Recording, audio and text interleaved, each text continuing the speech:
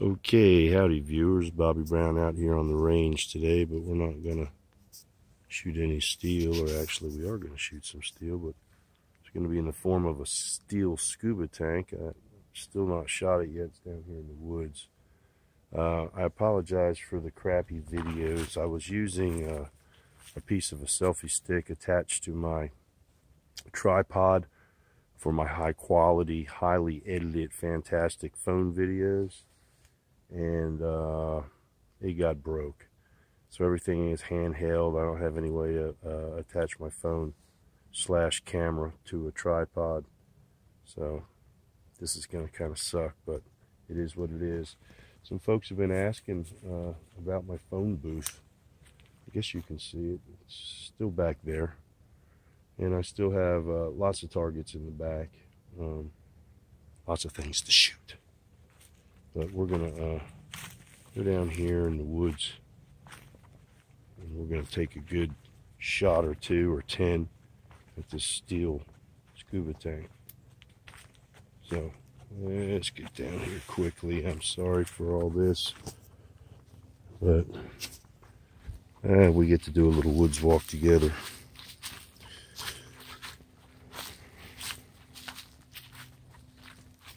I'm going to try to remember to put on my ear protection.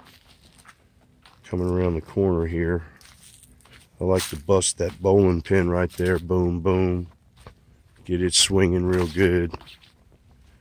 And then we can engage our scuba tank, which is hanging right there. Isn't she beautiful? Yeah. Hang on just a second. Let me get these ears on. We'll pop this bad boy. Alright, we're going to have to go one-handed. The first shot's going to be double action. This is the CZ-P09 in action.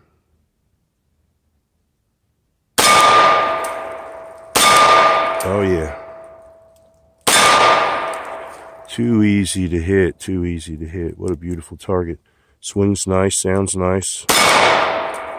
Oh, yeah, I know. Look at the Glock-looking sights.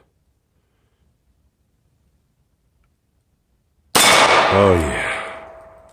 I did that myself. One of these days, I'm going to get a fiber optic for the front. But for right now, wow, these loads are consistent. I'm loving it. Look at that. It's amazing difference the loads make when you actually weigh the powder. Very, very nice. The gun shoots nice. It's just so easy. Just stick it there, put the sights on. Oops, oh, look at that. Put the sights on it, and boom, you got hits every time.